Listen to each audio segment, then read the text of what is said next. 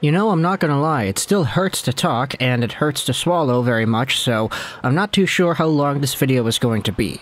But today we're talking about the Calgary Flames, a rookie on their team, as well as head coach Darryl Sutter, and an interview that Sutter did with the media wherein he was asked about said rookie.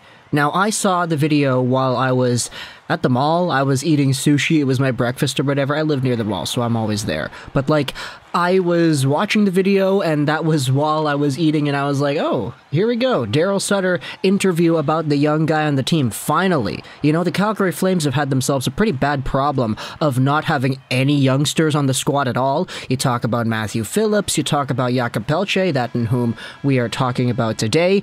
But after being, like, I think the only NHL team this season to not play a guy under the age of 22, the Calgary Flames finally played Pelletier, and you have Darryl Sutter in the media talking about that process. Let's see what he says. And then the video ended up making me feel pretty uncomfortable, and I was kind of like, okay, that's not what I was expecting at all. In fact, that was so peculiar and weird that I sort of want to make a video about that, but I didn't really know how to approach it. Up until Eric Francis posted an article earlier today talking about how Darryl Sutter's comments about Jakob Pelletier were not just regular old comments, but they were mockery. They weren't just bad leadership, but they lacked human decency. Now, okay, I'm gonna say that when I listened to the video myself, I didn't think, oh boy, this lacks human decency, but man, that's some really harsh language from Eric Francis. I definitely do understand the point he's trying to make, though, so without further ado, let's get into the topic here, ladies and gentlemen. Starting out with who Jakob Pelletier is and why he's important. Pelletier is a 21-year-old player, 5'10", 181, is a left-handed guy. He can play left wing and he can play center. He was drafted 26th overall by the Flames back in 2019. Now, when Pelletier was drafted, he was taken out of the Moncton Wildcat system, and he was a very good offensive, explosive player. He wasn't really the guy that had himself, like, the most amazing all-round toolkit, but when it came to the offensive zone, Pelletier had pretty good skills, he had a good motor, and a very good snapshot as well. The thing is, though, because QMJHL hockey is QMJHL hockey, Pelletier wasn't really noted as being one of the absolute top pinnacle guys in the draft. 2019 was seen by a lot of people as sort of a staple year for the NTDP, for example. You had guys like Hughes and Caulfield and Zegras, Turcotte, Boldy, York, and Spencer Knight all dominating the draft rankings, and the guys in the WHL and Doc and Cousins and Krebs doing their thing too. The Q didn't really get too much love that year, and as a result, Pelletier was sort of ranked to go in the range wherein the Calgary Flames took him in the 26th overall position. It was seen mostly as an appropriate draft landing spot for this guy, but as Pelletier's career went on, you saw more and more how this guy just really was able to carry over that offensive touch into higher levels of play. He played for Val-d'Or the next season, 43 points, 28 games played. The season after that, he played in the AHL, his very first year, for the Stockton Heat, getting 62 points in 66 games played, 27 goals, and 35 assists. An absolute phenom for the Stockton Heat as a rookie in the AHL. The guy was only 20 years old, and already he was a point-per-game player in the American Hockey League. That's not that bad at all. Then you had yourselves this season, where in 31 games played for the Calgary Wranglers, the guy has 34 points, 15 goals, 19 assists. He's been very good. You also have on the Wranglers Matthew Phillips, who has been a very, very productive player for that team as well, one of the best in the entire AHL, pretty much. Phillips is also a young guy, only 24 years old, but he's pretty small, 5'8", 165, and there was already a lot of controversy about whether or not the Flames should be or shouldn't be giving Phillips his opportunity at the NHL level, but we can talk about Phillips another day. Let's go back over to Pelletier, because the other day, he played himself his very first game in the National Hockey League. It was yesterday afternoon, and the guy played against the Tampa Bay Lightning. He didn't get any goals, he didn't get any assists, but whatever, it's fine. Just seeing a guy go out there and play in the National Hockey League for a team that has been so averse to playing young guys this entire year, that's a pretty good move. Not just for him, but for the entire team and the optics, saying that they're giving chances to guys that kind of deserve it at this point. Which is where you have yourselves the comments made by Darryl Sutter. We're going over to the Eric Francis article and reading the transcription as to what Sutter said.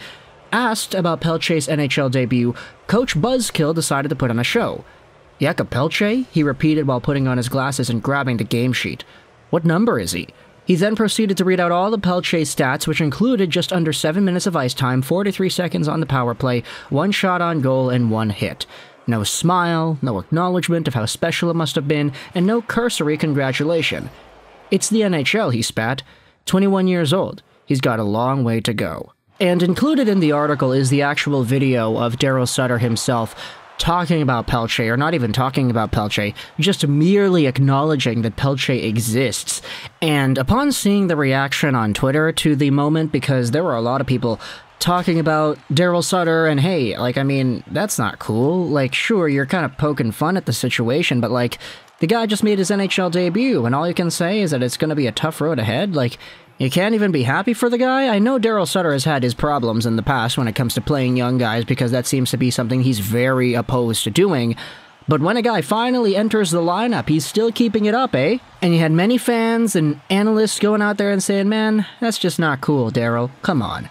And this is where the Eric Francis article comes in, because this is what he writes about here. This is how you treat a first-round pick? This is how a leader behaves when asked a simple question about a respectful young man who has done everything the Flames have asked since being drafted in 2019?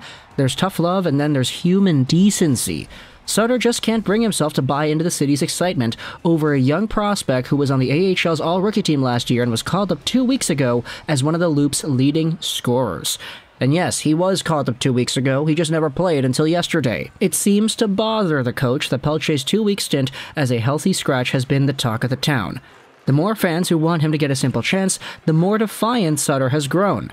Having shown endless disdain and frustration with storylines surrounding Pelletier and Phillips weeks earlier, it was hardly a coincidence that Sutter chose to send associate coach Kirk Muller to answer the anticipated questions a day earlier when Pelletier practiced on the 4th line. What good does it do to diminish an otherwise joyous afternoon for the 5'9", 160-pound winger by making a mockery of the day's feel-good story? Now, there are some more quotes in the article. It's a really good one. I mean, Francis goes out there and takes some big hits, but either way, link in the description if you want to go ahead and read this yourself. I personally, I mean, look, I'm not really the most experienced when it comes to being in a professional hockey locker room. I don't know if any of us are, to be honest, so maybe these coaches just work differently. But at the end of the day, the optics of it, how everything seems to be sort of a spiteful kind of retaliation to how the city in Calgary has responded to the idea of these young guys playing at all. This Darryl Sutter thing is kind of whack, dude, not gonna lie. Like, my spidey sense went off when I was watching that video in the first place, because I was like, wait a minute, is he kind of like diminishing what Pelletier is doing here? Is he kind of poking fun at the situation? Not just at the guy, but like at the fans for getting so excited over this player? Like, oh, he only had 6 minutes, he had 0 shots, 0 goals, 40 seconds of power play time, that's it. That's what I thought of him. He played that. It's a long road ahead. He's a young guy. Like, really? I don't know, man. I'm more on the train of getting smaller, achievable goals and acknowledging goals to make yourself feel good in order to push forward and carry through. But for Darryl Sutter, it's very apparent he is not on the same page at all.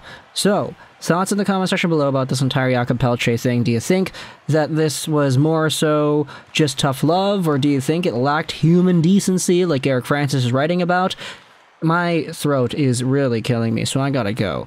Yeah, I'm gonna be done making videos for the rest of the day, but talk in the comments your thoughts about Pelletier, the Calgary Flames, their treatment of young players, etc. I hope you enjoyed this Juraj 99, and bye.